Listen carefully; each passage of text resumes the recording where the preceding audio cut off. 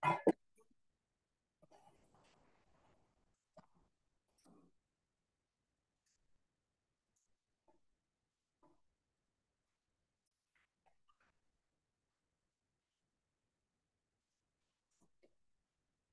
evening, one and all. I would be speaking on PCL avulsion fixations.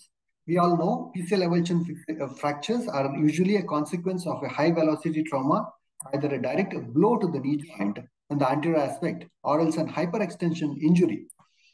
There have been various fixation modalities or various fixation techniques described in the past. Popular among them is the open fixation of the PCL.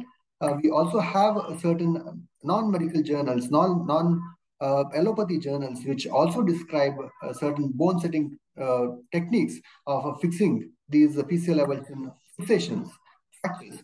So I would be talking upon arthroscopic fixation of PCL, the surgical technique.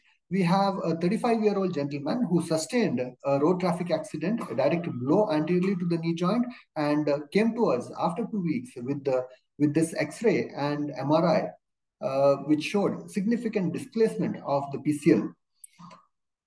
What we do under anesthesia, we evaluate and see for any form of a concomitant injuries, typically that of the posterolateral corneal injuries. Once that is ruled out, we would then proceed with our arthroscopic fixation technique. The standard modalities of diagnostic arthroscopy, the anterolateral portal, viewing portal, and the anteromedial portal. We see here that the ACL is floppy, saying that the PCL is sagging. I would then make a window between my ACL and PCL to introduce my telescope between the ACL and PCL into the posteromedial compartment, and having a visualization of the posteromedial compartment, I would then establish my posteromedial portal, first introduce the needle, then the Wissinger rod, and then introduce 7 millimeters cannula into this portal of mine. Once I'm done with that, I would then make an entry into the posterolateral portal. I would use a posteromedial portal as the working portal. Use my soft, smooth 3.5 shaver facing towards the joint, and then resect the septum between the posteromedial and the posterolateral compartment. I would then under vision introduce my Wissinger rod from the posteromedial compartment into the soft spot of the posterolateral compartment, taking into reference the head of the fibula to make sure that I'm anterior to the posterior margin of the head of the fibula. I would then make a nick here, introduce my, pass through my Wissinger rod, and then railroad my cannula inserter to make a smooth passage, and then introduce a 6 millimeters cannula and place it in situ. So I have a posteromedial portal, a posterolateral portal, which gives me a good access to the posterior compartment of the knee joint. The posteromedial portal being the working portal here. I would then clear out the stump, then reintroduce my telescope into the anterolateral portal, and then introduce another cannula into the posteromedial portal. One would then take a suture shuttling device like a knee scorpion, load it with the fiber tape, and take a self-cinching bite through the base of the PCL, and then retrieve it through the cannula, and we get a good self-cinching knot through the base of the stump of the PCL. I would then introduce it into the medial side of into the lateral side of the PCL, and retrieve it through the posteromedial portal.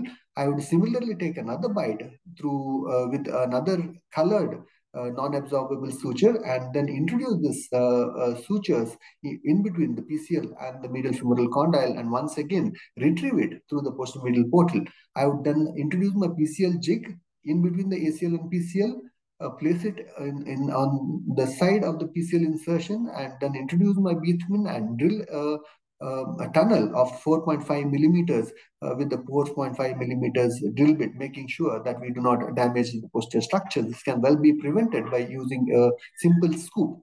I would then retrieve the suture, one of the limbs of the sutures, through this tunnel. Similarly, I would make another tunnel on the farther side of the PCL, similarly retrieving another suture limb to this. This is a parallel configuration of which the suture passes are retrieved. On the contrary, I would also I could also take the crisscross suture configuration, and hence creating a suture bridge, which is then tied clearly with the suture disc bottom. I would keep my knee 90 degrees of knee flexion while tensioned PCL is then sutured over the sutures are sutured over the disc, and we see here that the sagging PCL is no more sagging ACL is no more sagging, and we have a good taut ACL and a taut PCL, recreating the normal anatomy. A post-operative protocol, we usually keep the patients non-weight bearing for about 3 weeks time, and then gradually increase the weight bearing 25% for the next 3 weeks, and at the end of 6 weeks, 50% weight bearing and full weight bearing at the end of 8 weeks.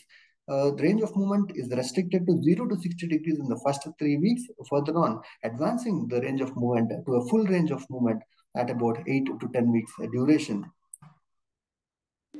And at the end of 3 months, one would see a full range of movement, good quadriceps strength, and knee with no PCL laxity.